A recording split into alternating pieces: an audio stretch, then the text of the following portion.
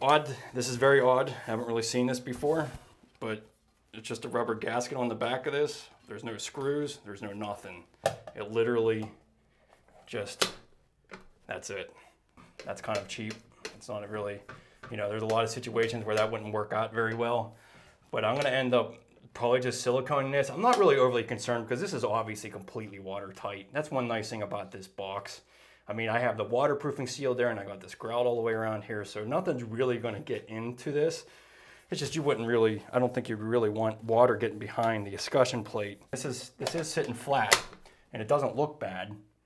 So, I mean, it could just stay there and just be like that and be done. I might do that. I might not want to silicone it because if you ever had to take it off to turn the valve off, you'd have to cut all that out and it would make a mess. So I would leave that up to your own personal preference there.